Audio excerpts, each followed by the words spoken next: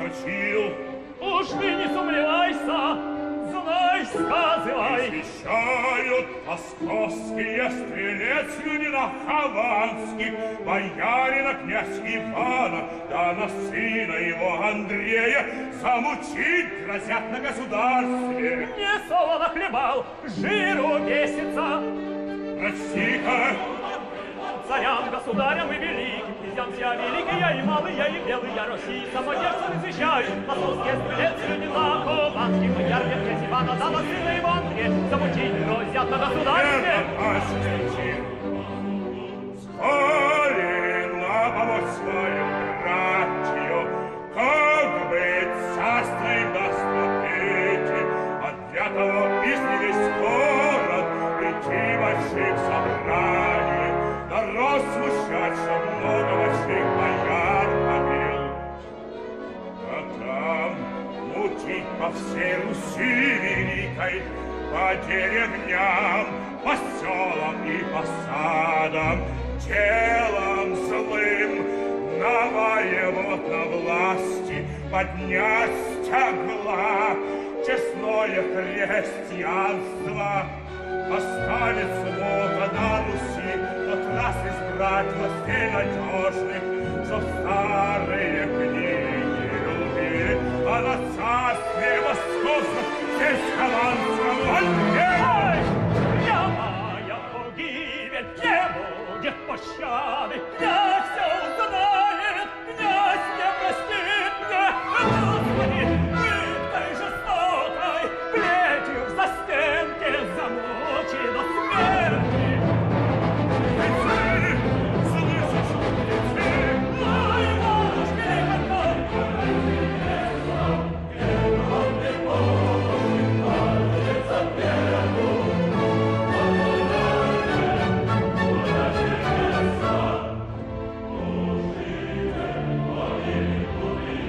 Ой, матушки, молчи! Послушай же! Слава тебе, Господи! Промчало проклятых! Уж как я не люблю их! И сказать не можно! Не люди, звери! Сущие звери! Что не ступят кровь!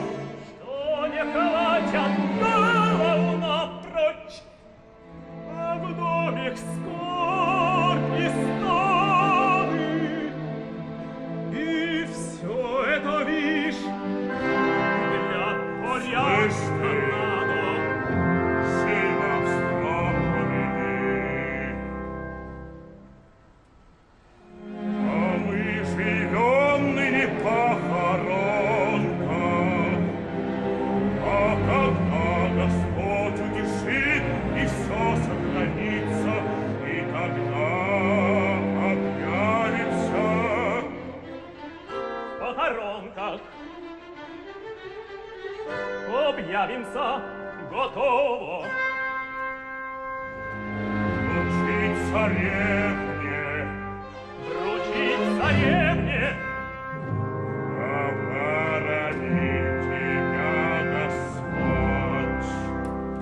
Смотри, помни, да что ты стращаешь, ей-богу, досадно, не весь какая птица, туда ж кичиться хочет, волна вошла, так и пугать ой, ой, не хочу узнать, с кем имеешь дело, ой, не нуди сказать, но за человек я, проклятый от века, дьявола ходатай, из нынешних будущих прощай.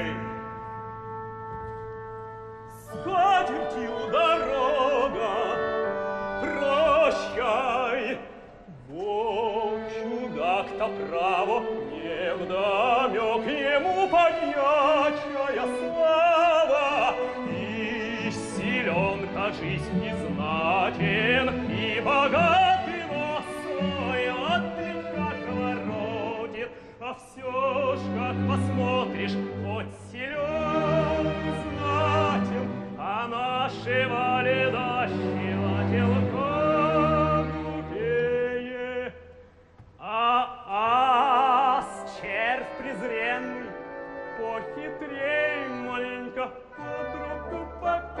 батька Ананьева подкинул. Мертвего срам мне имус. Хе-хе! А ну, кушай! Ступай-ка на расправу!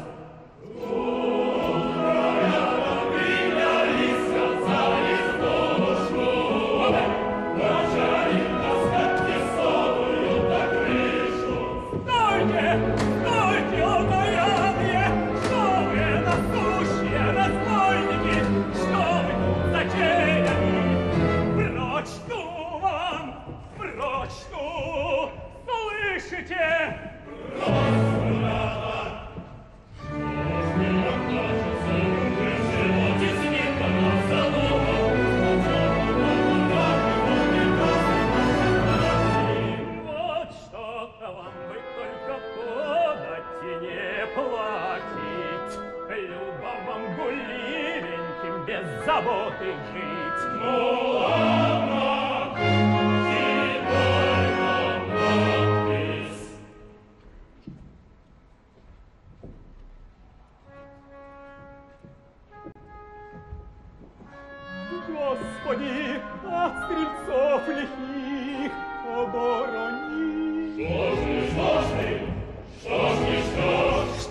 делать? Мудрено нечто писано.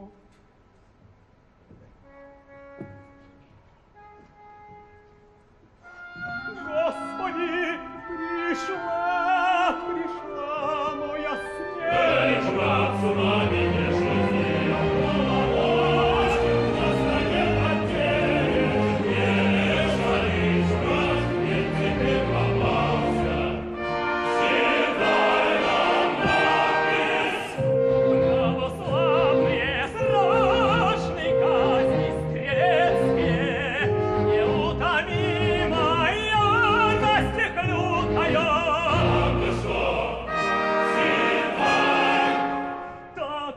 Подай, моя головушка,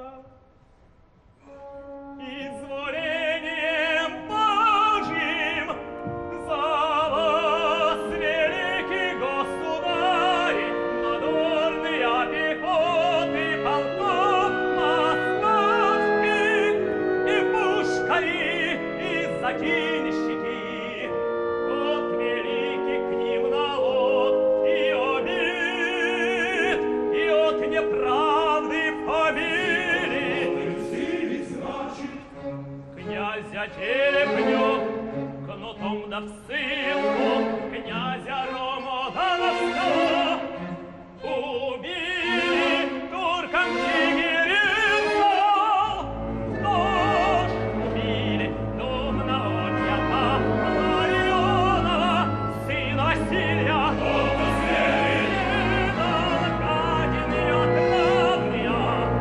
На государственное здоровье еще моя обид, Брянцевы, еще кого, Эксонцевы, чинили денежное и хлебное, лихаимством все для себя, забыв страх Божий. А тем, кто словом злым причинных людей надворные пехоты полков московских обзовет, и тем наш милостивый указ чинить без всякие пощады. Как перед Богом, брат.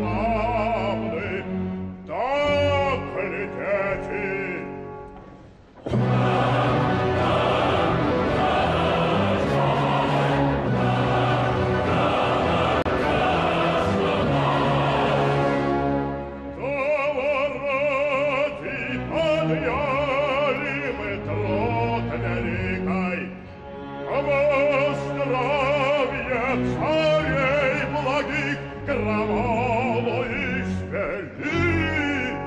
Спасибо, правы ли мы?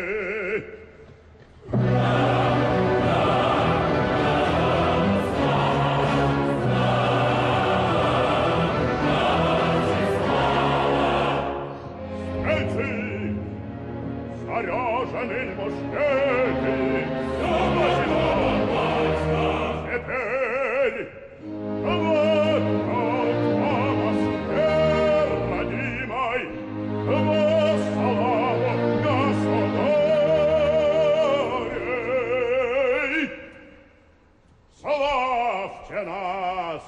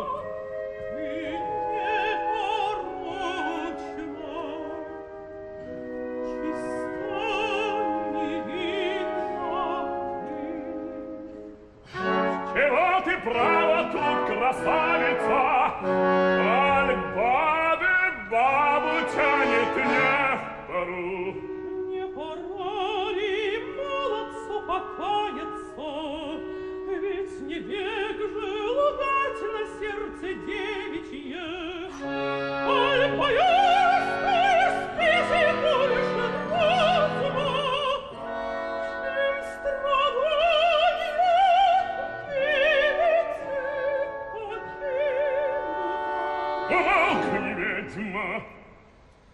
Ой, забыл ты присягу, князь, не вязаться свет.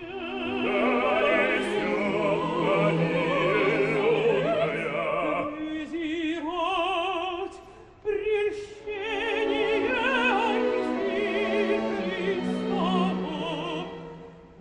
от страха.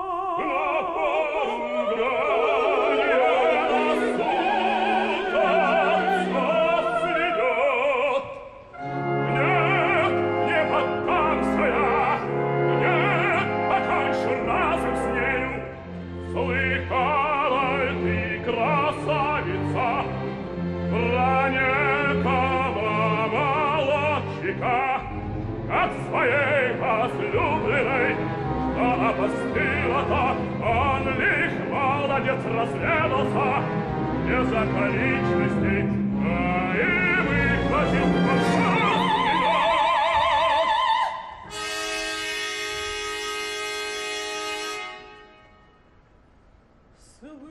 Слыхала княжина выворот.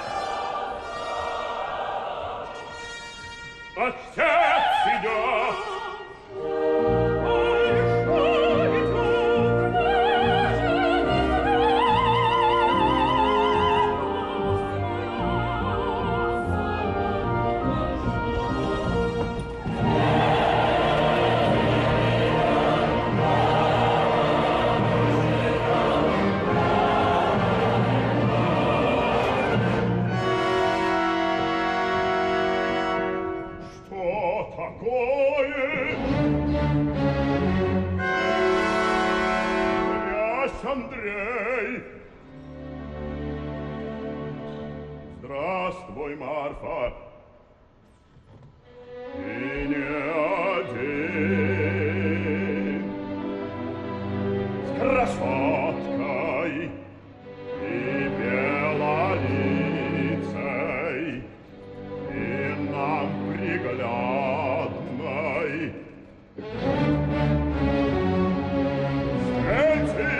Караул ее! Нет! Нет! Нет! Нам ее набыту, вам злодеям на потехи! Нет! Нет! Не вам холопе спорить с волею моей неукротимой!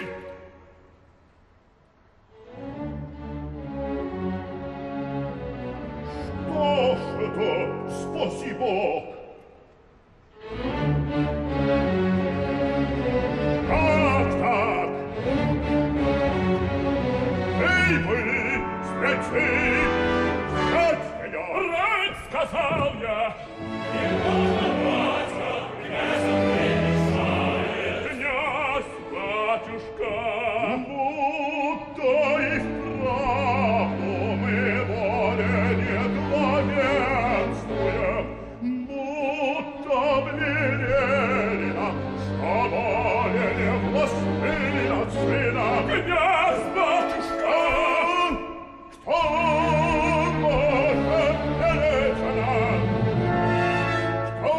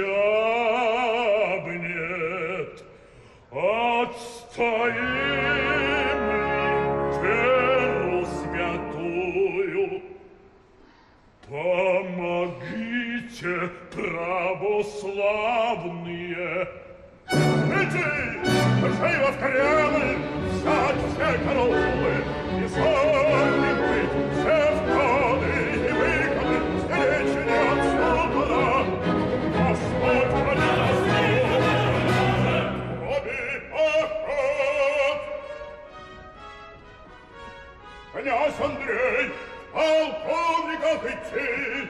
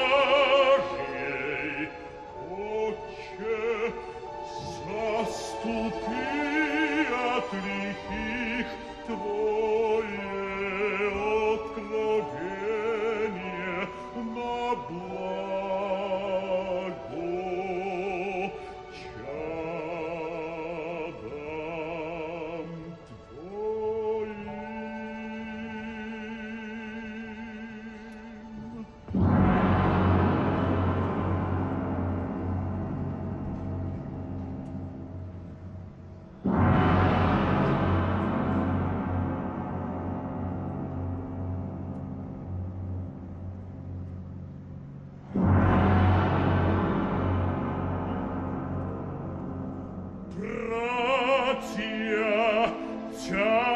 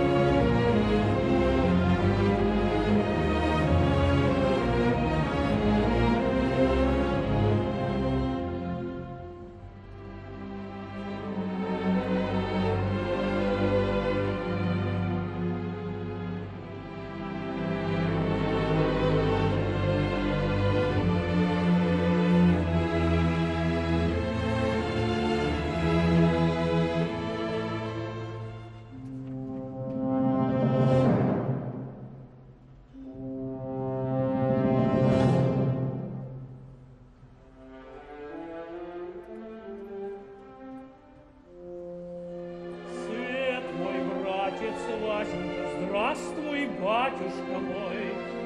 А мне не верится, радость моя, свет очей моих, чтобы свидеться. Велик бы день тот был, когда тебя, света моего, в объятиях увидела.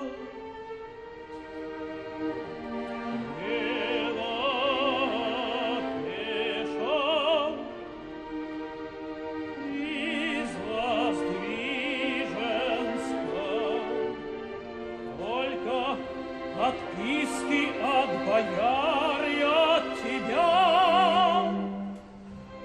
Не помню, как зашла, шла идучи.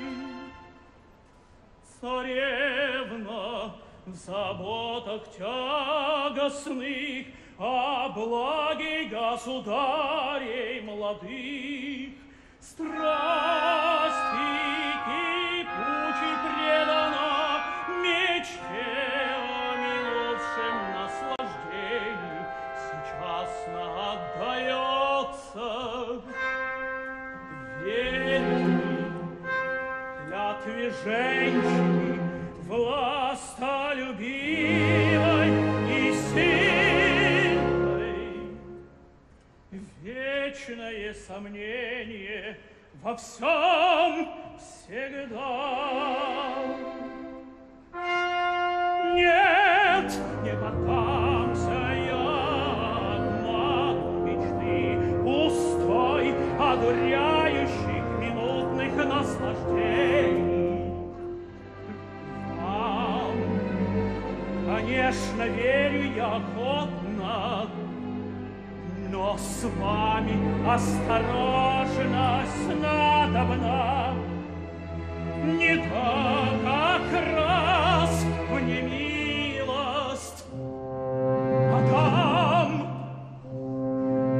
голову напрочь. Осторожно, гетман князь. Ба, письмо от матушки княгини, скачут послы с осудою княженецкой для славы потомка и их славных предков. Для дел больших большие деньги надобны. И свет мой, сам ведаешь, каков ты мне надобен, дороже души моей грешной. Держись от чистоты душевной и телесной. Сам знаешь, как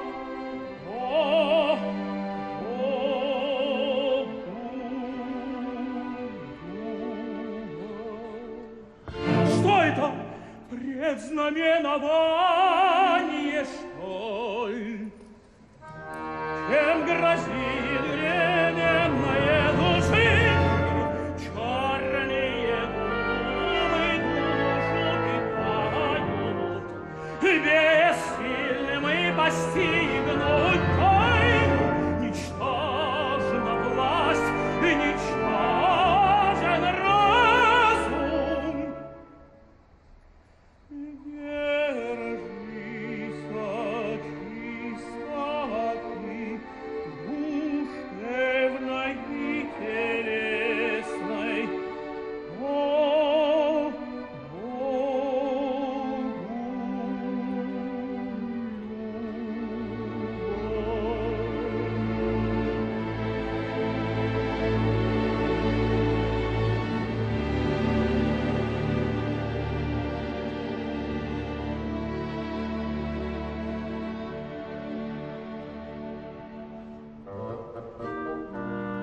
кто там? Светлейший князь. Но Лютерский священник что-то крепко пристал ко мне, видеть вас хочет. Так пусть войдет.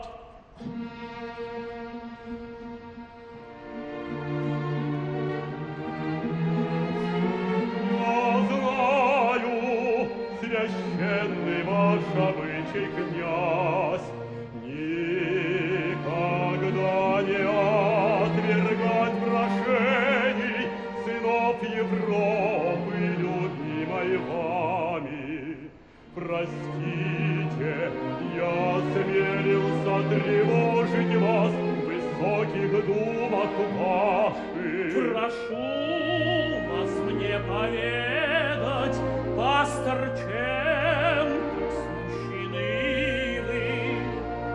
Не стесняйтесь, прошу вас, скажите мне, что тревожит вас. Злоба и ненависть, презрение и мщение жажда, целый мир проклятых противоречий терзают сердце мое. Князь Khovansky юниор сегодня на площади обидел девушку, несчастную сиротку.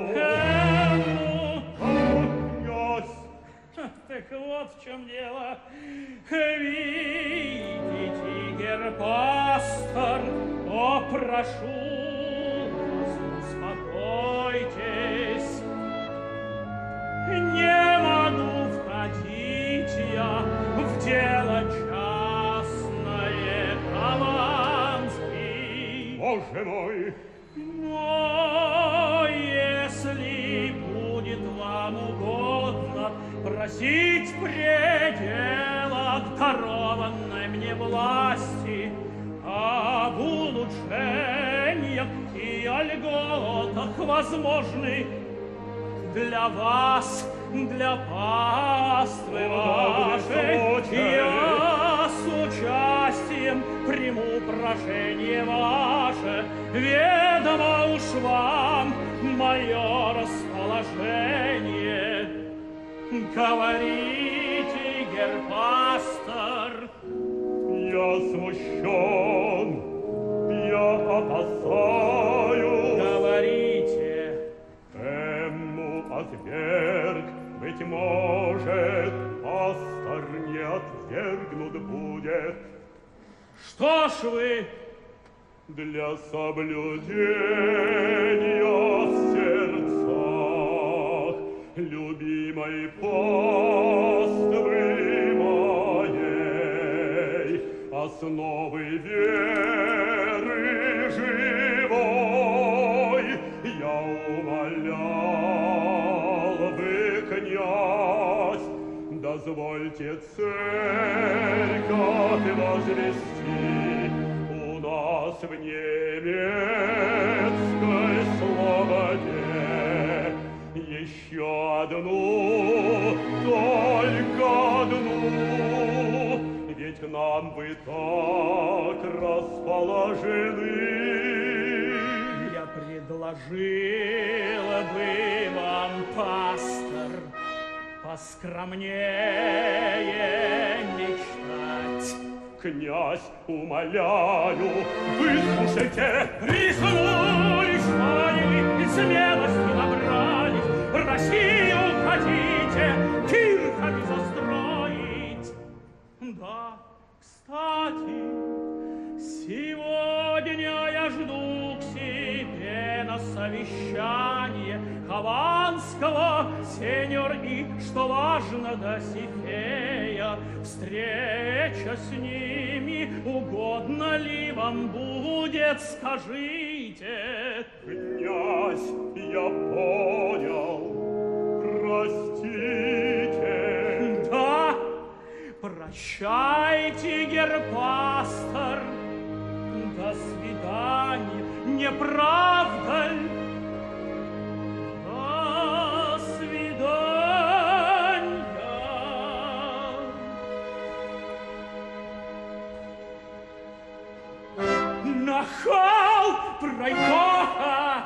Горячий шнуревал. Опять. Светлейший князь. Ну, кто там еще, а? Колдовка, та, что на медни, изволили вызвать, пришла. Своя ли голова на плечах у тебя, ай, чужая? Простите, я обмолвился. Та женщина, что часто к вам приходится, Ну, надо же позвать.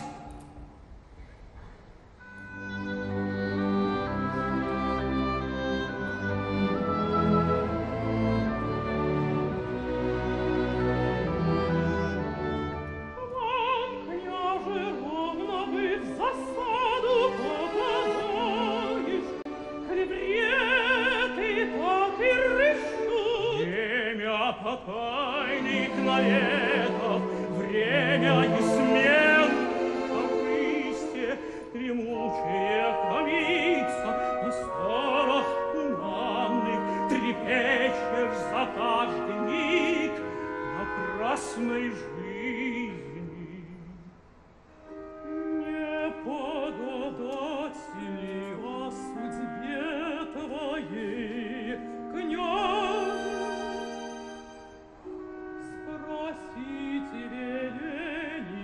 Тайных сил владык земли, князь, на чем? Вери принести водицы, воды испить. Ступай.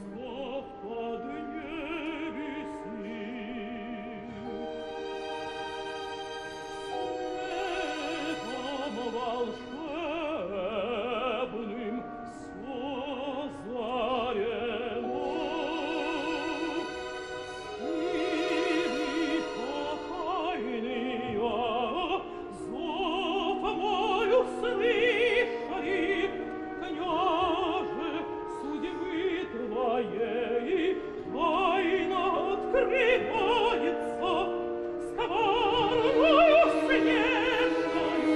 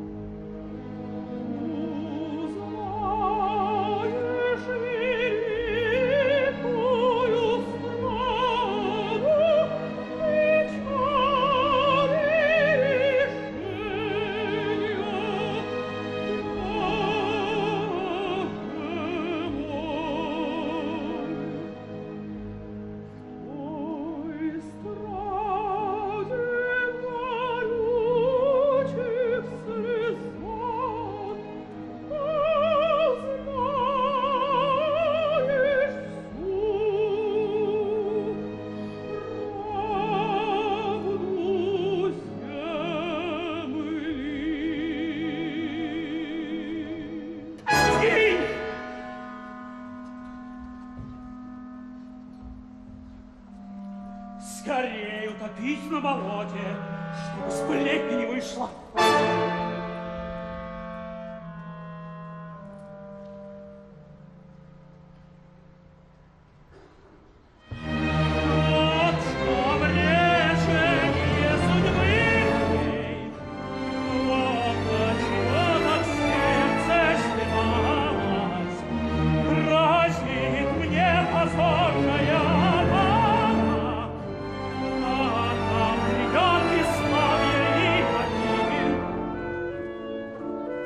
Недавно с верой крепкой в счастье я думал обновить родное отчизны дело.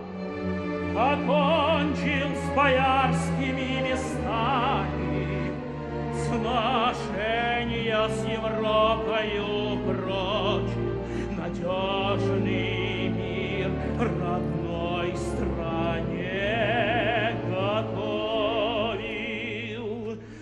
На меня смотрели европейцы, когда в главе полков испытанных боях отменность бил я заядлому шляхетству. Или под Андрусовым вырвал из пасти крули жадный родные земли и земли те кровью предков обогренные принес я в дар своей святой отчизне. Все прахом пошло, все забыто.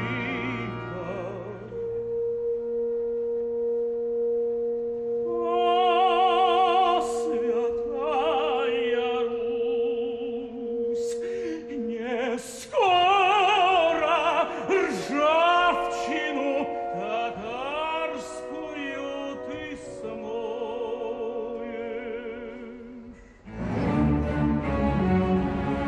А вы без докладу, князь, вот как! Прошу присесть. Присесть, спасибо.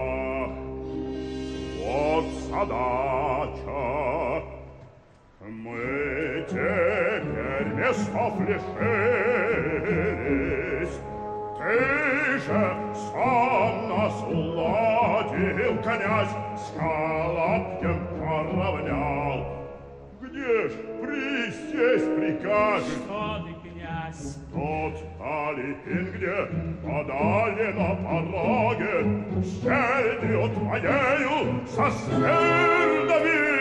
Не странно это, ты доблестью и силою богатый, ты, властелин, стрельцов не сокрушил, сокрушился о боярские причуды.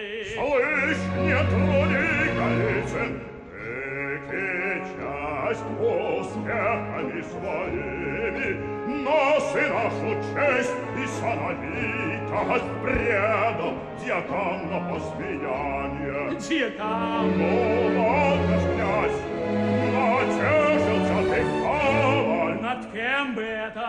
Тут оторвы, ведь тоже все равны. Чуть что не так, сейчас башку долой. Уж не с татар ли ты пример берешь? Что с тобой? С ума сошел? Опомнись, Khovansky! Ага, забрала! Ты посмел Голицын подстани, племя проклятое! А впрочем, князь, вы знаете, горячая, не в меру вспыльчив, ведь так лишили в боярской вашей думе. Господь с тобой, я не решал, без меня решили. Но место мое боярское я найду и соблюду наперекор тебе. Прошу вас, князь Khovansky, я ваш, готовый вам утвор. усомниться, князь. Просил бы дозволения докончить речь мою. Ну, соизволяем, куда ни шла. Быть может, я, бояр, обидел мерой крутою, но неизбежной.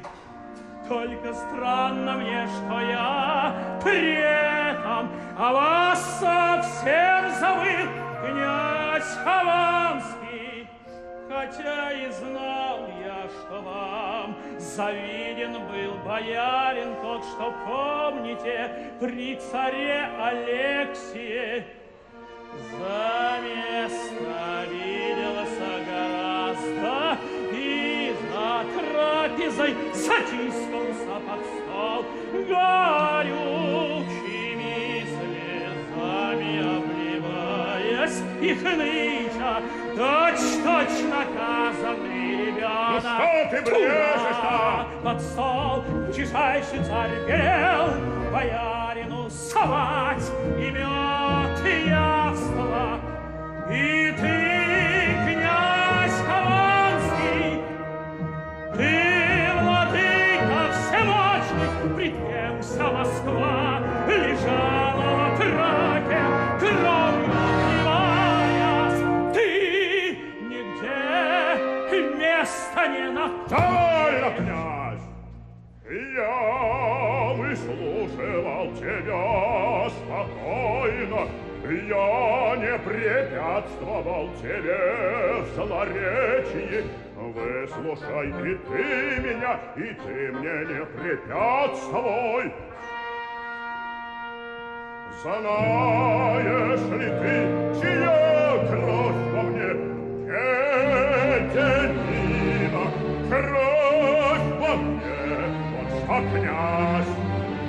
И потому печаливости твоей не потерплю я. Чем кичишься? Нет, ты сколь скажи мне, чем кичишься ты? Небось, неславным ратным ли походом, когда полков тьмы тень без боя ты голодом спалил? Где тебе удить мои поступки? Вот те раз, как не так! Твоего это дело слышишь? Князь, смири ваш гнев, смири гордыню злую, не в раздоре вашем Руси спасение.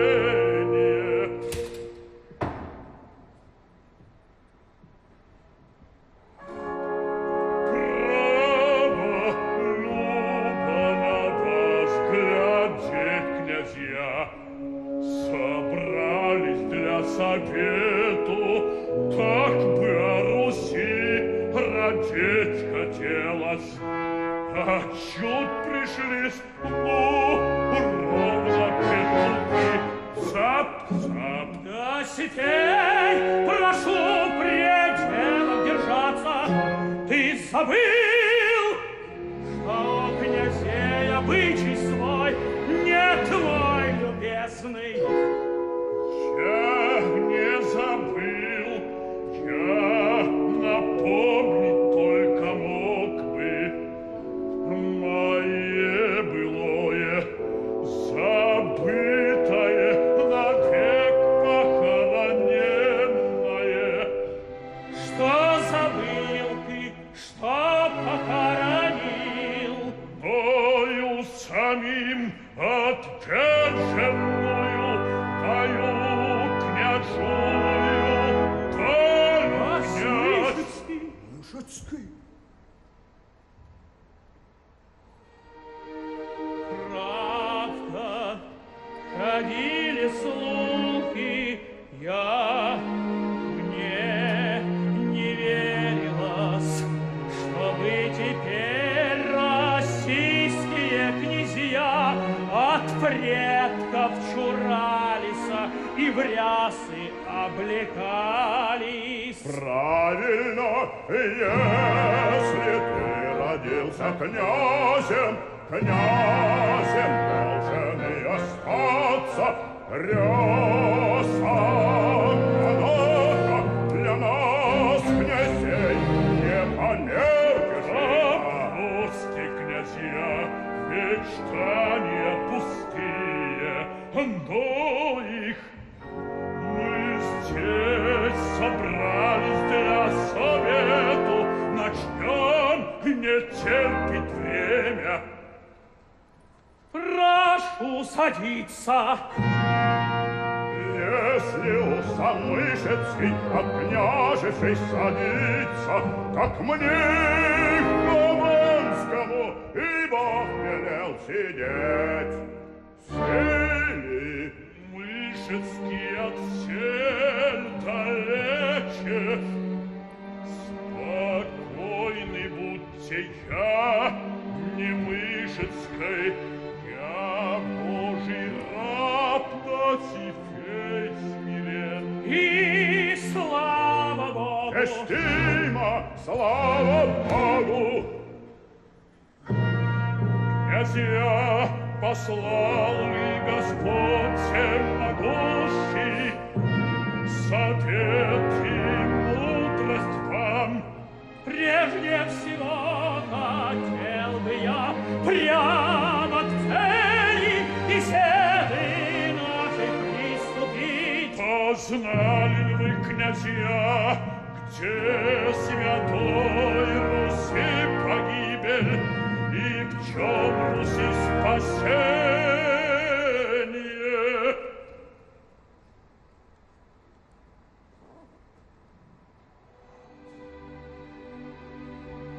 Что ж примолкли? Да надо силы знать, где эти силы? Наши в сердце Божьем и деле святой. Да, это-то, конечно, нет иные силы. Какие тут иные силы, когда крестьянство домы побросали и врозь бредут? Ну, значит, кончена беседа. А ты что мнишь, Хованский князь? Я! Только оставьте мне стрельцов моих и видеть вам, я Москву сберег и со всею Русью справлюсь. Как оправление какое? Как какое? Мое, надеюсь. А ты что мнишь об этом? Оправлении. По старой немирской, по старым книгам, а дальше сам народ подскажет. Ну, к старине не сильно прилежу признаться. Весь придак. Недаром же в Немеччине ты школу-то отведал. Но что ж, вели на нас теуто за молчанием безлобским. Изволь названи у нас прохлады, танцы, кабалу, бумагу. Доссифей, изменой не ходи меня, и от себя не отрекался ты.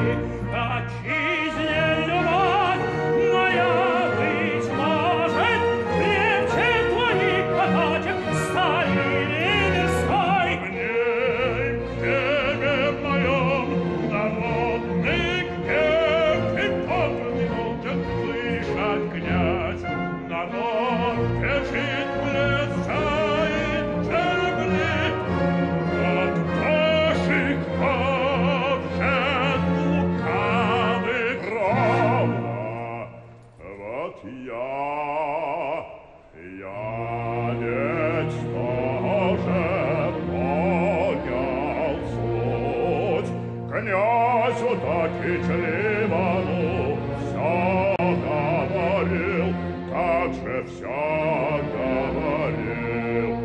Князь, не рушь ты старины, а он, глядишь, место боярам захватил. Смотрел бы лучше за стрельцами, князь. А что стрельцы? Но не служат, перечало ждут. Покинули пешон и дома, ремонт мир ищут, как из двери. Вона, я виноват, что сели на вина упились. Не будь вина, слушали бы изрядно. А ты чего смотрел? Эх, тараруй ты, тараруй. Что это? В моем дому прошу обычай соблюдать. Не обзывать меня напрасно. Гостей моих просил бы уважать, почтенный. Или, быть может, я теперь осмея за то, что помощь вам чинит, войском и советом и казной своей немалой. Пребудьте немы и внемлите, помните путь Господа грядущим. Что такое?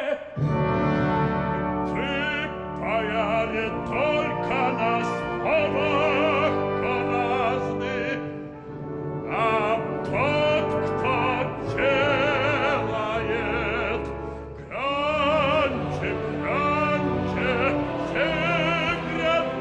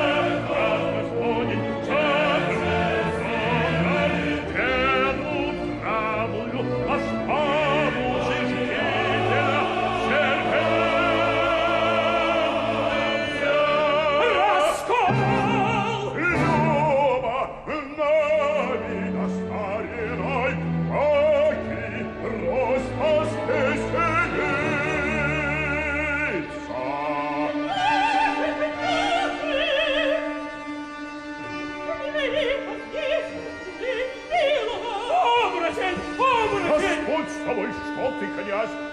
Это Марфа. А с тобою, дитя возлюбленное. Ты здесь? Шла я от князя по зорьке вечерней, только посмотрит, как счастье время. Я Дмитрию следить за мной видно, было за Белгород близко болото. Тут при болоте души меня почел, пою, ты наказал, княже. Я не поверила, я забронилась, а он за незелому выместить думал. Долго боролись, гибель грозила мне. Тут уж не помню, как случай пришелся, только что силой я вырвалась. Слава тебе, Боже, Петров тебе подоспей, а нас за бортом придержат. Петровцы! Потешные продукты, что ли, шли? Шакlovity!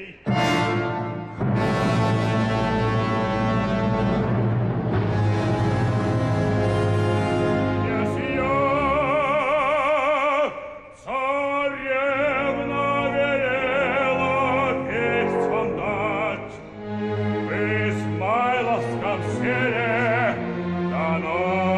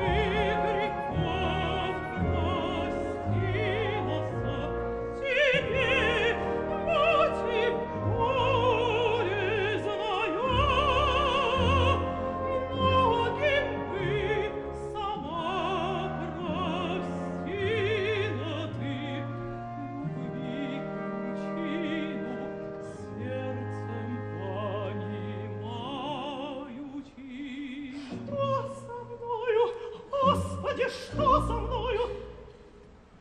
Ай, я слаба на разум стала. Ай, хитрый бес мне шепчет злое. Вспомни, припомни, милой,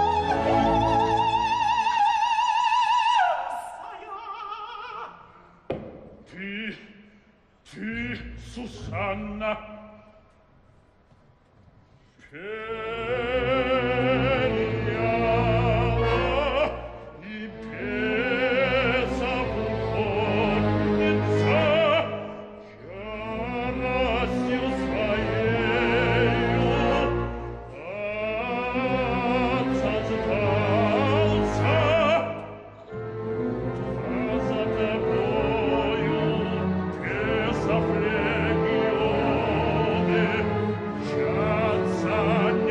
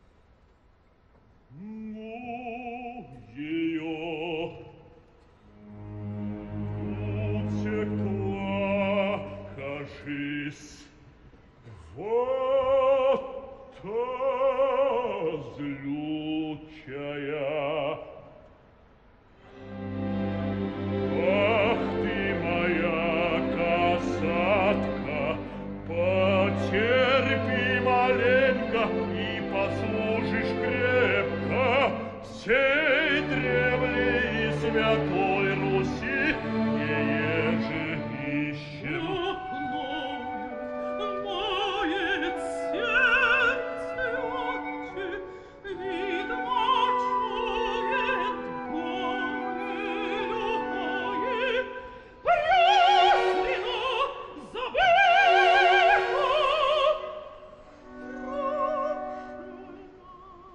Князь Андреем-то чинится.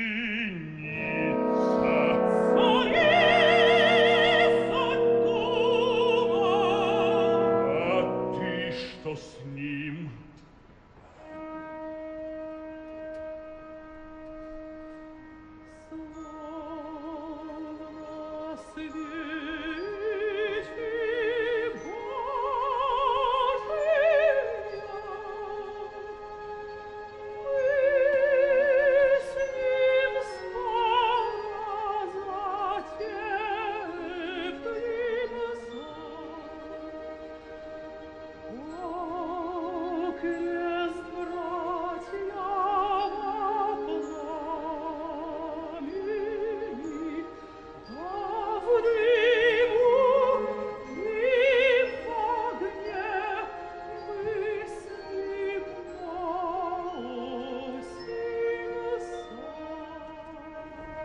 Горет страшное дело, не время, голубка.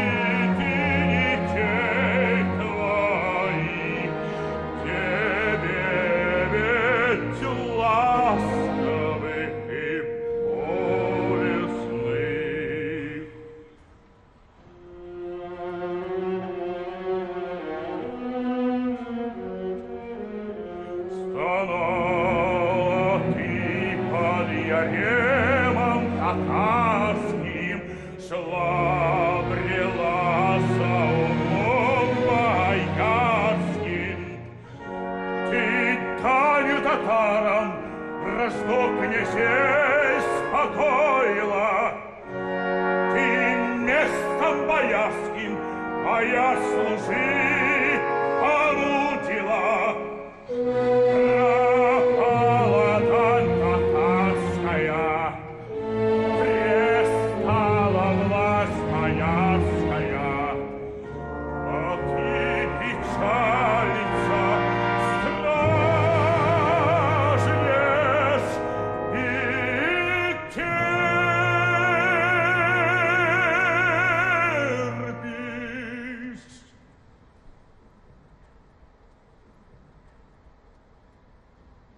Господи,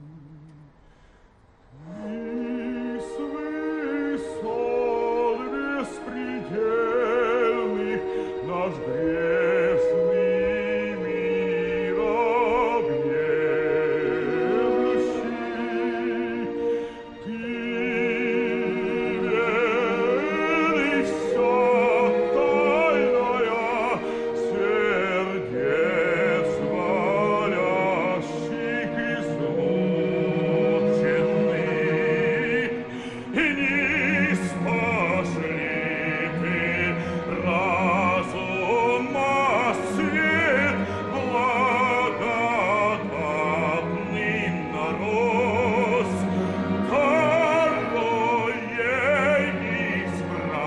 избранника, той бы спас вас мест злосчастную Русь страдалицу.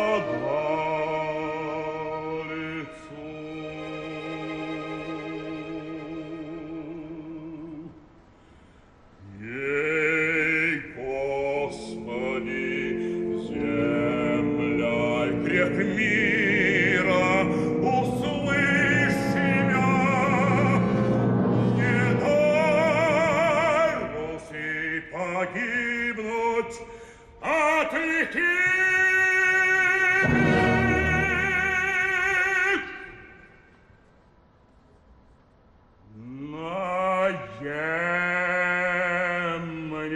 Наемников.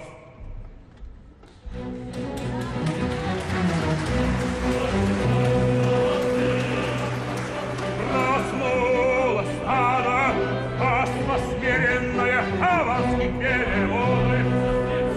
Не дала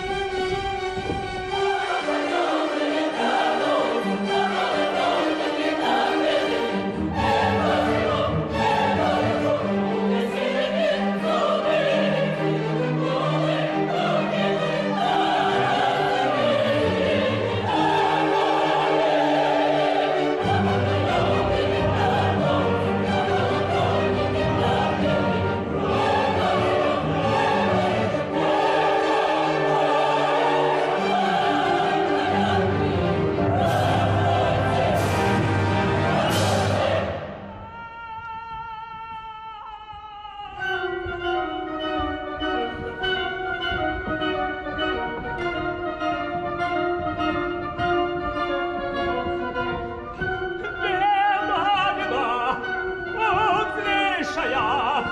Нет, милушки, ох, смертюшка.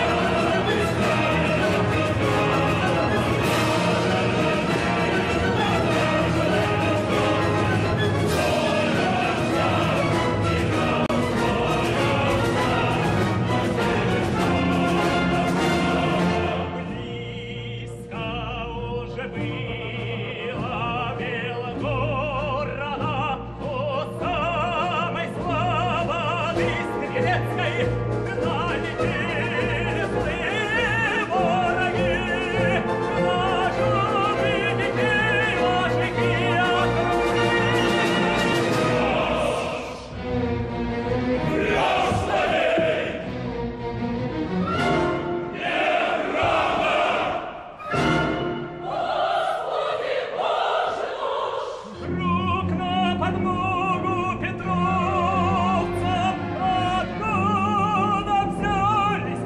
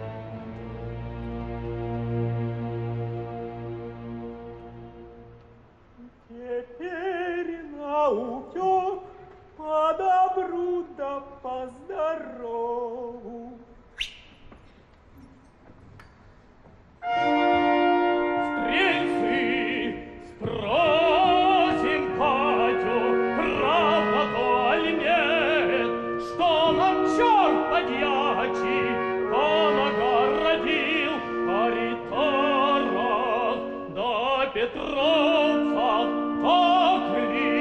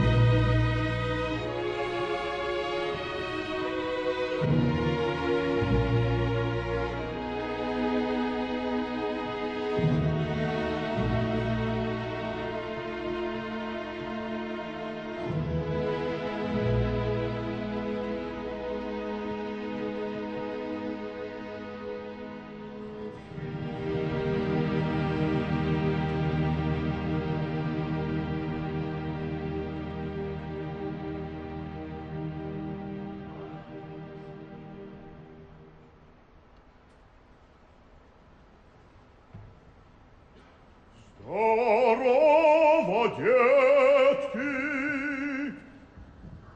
На добрый час здорово!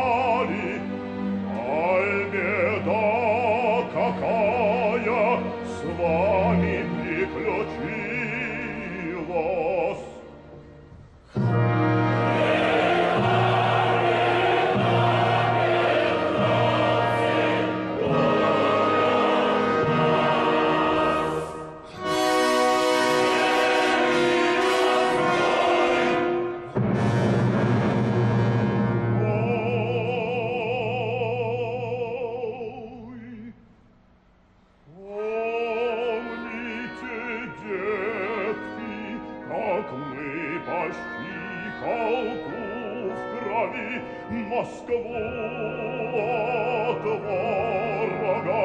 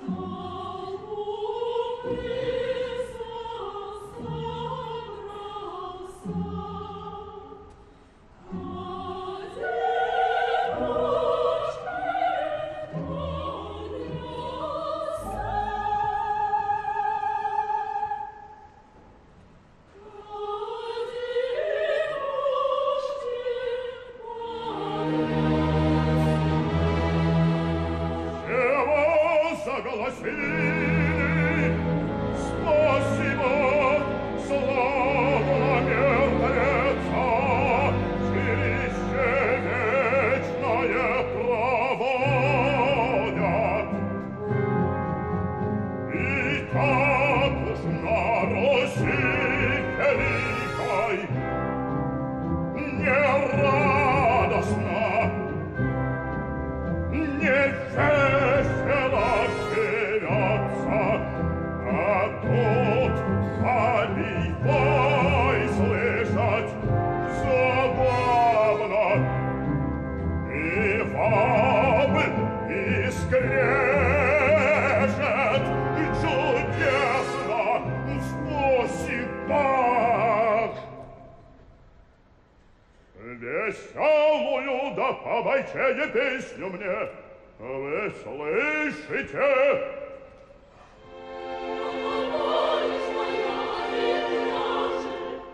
Чего говорить?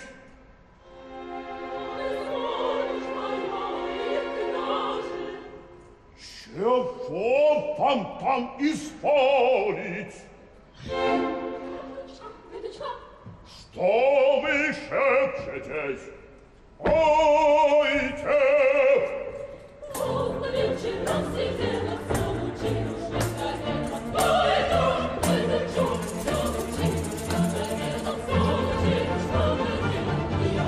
Пойте! Вот так!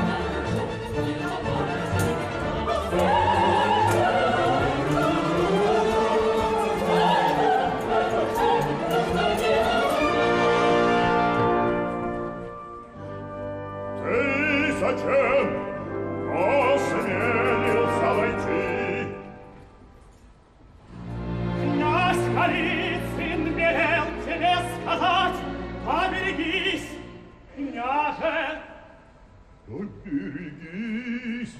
Тебе грозит беда неминучая! Беда? Да не сама ты спятил!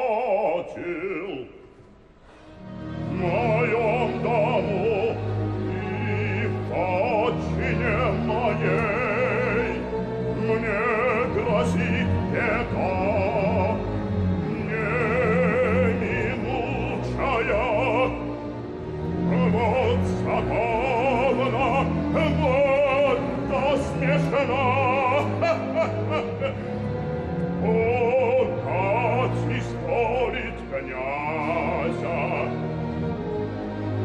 Литва проснулась. Вставай, Khovansky! Проснись и ты! Эй, конюхам Khovansky! Пускай почествуют изрядно.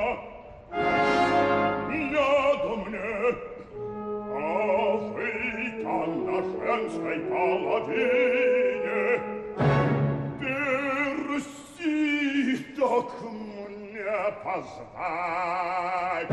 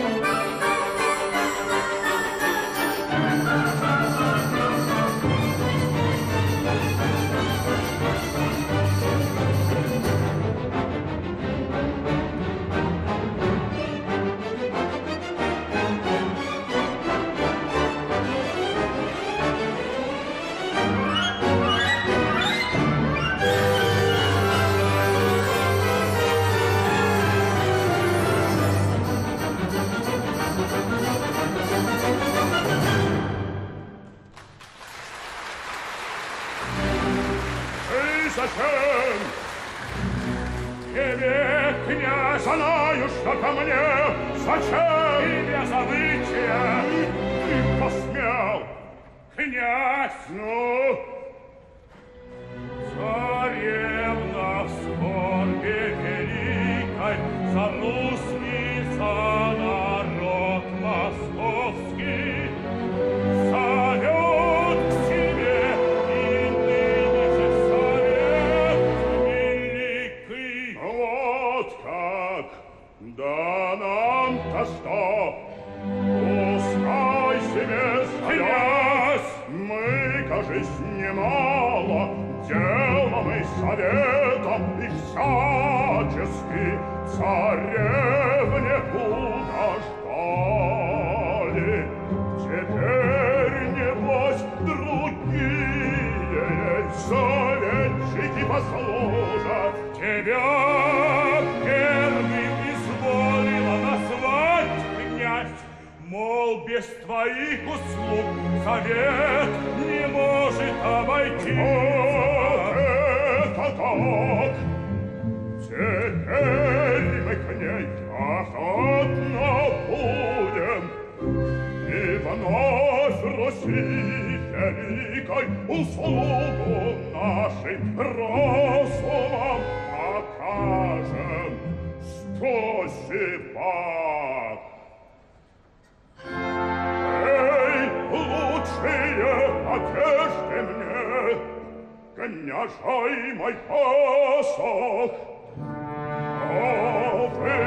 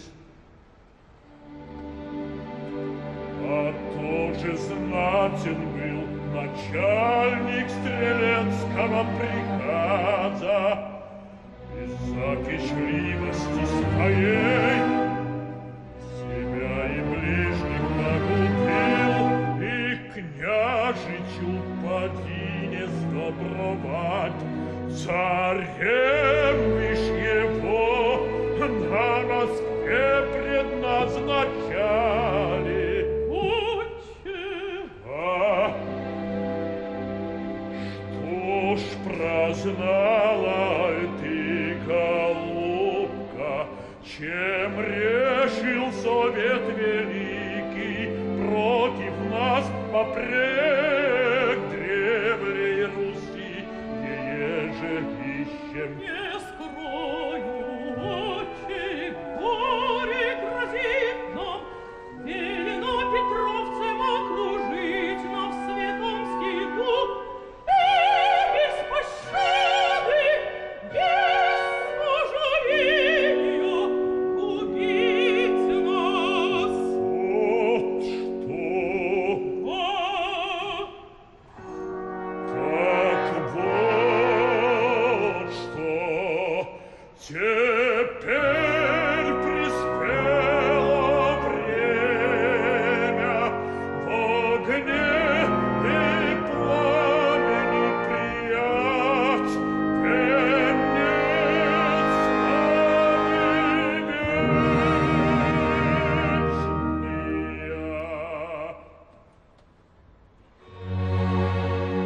Марфа, возьми Андрея князя, не то ослабнет и не подвигнется.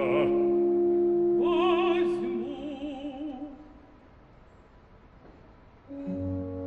Терпи, голубушка, люби, как ты любила, и славы венцом покроется имя твое. Прости.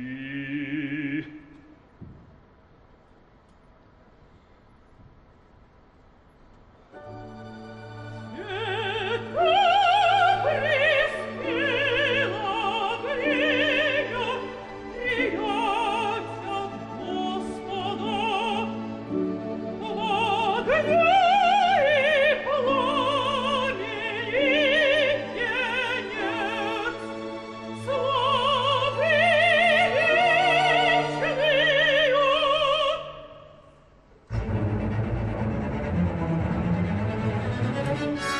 А ты здесь, злодейка!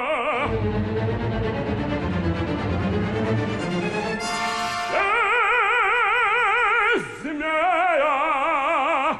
Где моя Эмма? Куда ее ты скрыла? Отдай мне Эмму, отдай мою голубку! Где она? Отдай ее! Отдай! Эмуритары увезли далече, Господь поможет, скоро она жениха своего, что из Москвы ты изгнал на родине Жениха! Ужас меня! Не поверю! Я заберу моих стрельцов! Я созову народ московский! Тебя, изменницу, сказнят! Казнят. Видно, ты не чуял, княже, что судьба твоя тебе скажет, что велит она и что тебе укажет. Без корысти, без лжи, без лести, княже, и обмана. Эмму, Эмму, отдай ты мне! Гордый батя твой убит, казнен изменой, и грешный труп его лежит непогребенный.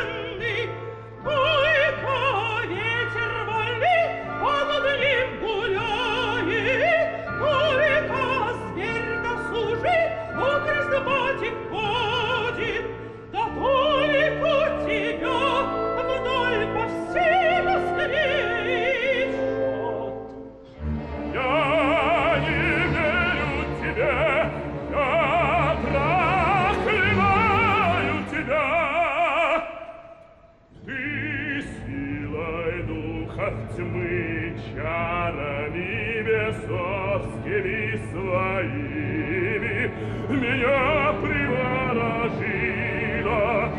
сердце мое, и жизнь мне раскрыла. Колдовкая зову тебя, а стрельцы чернокнижницей давают. На костре сгоришь ты всенародно. Зови стрельцов! Позвать! Зови!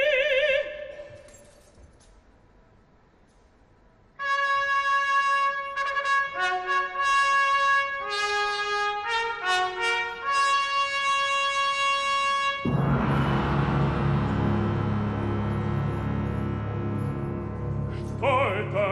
Трубищу!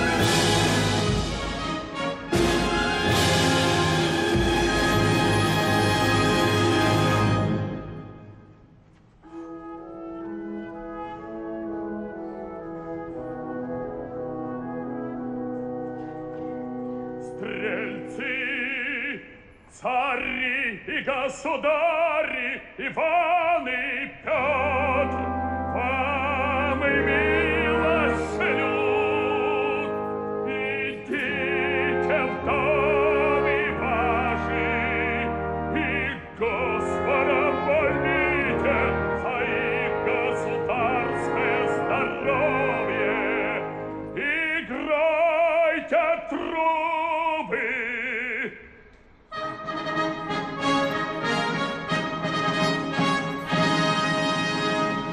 Царь Петр пешею шествие в московский Кремль чинить изволит.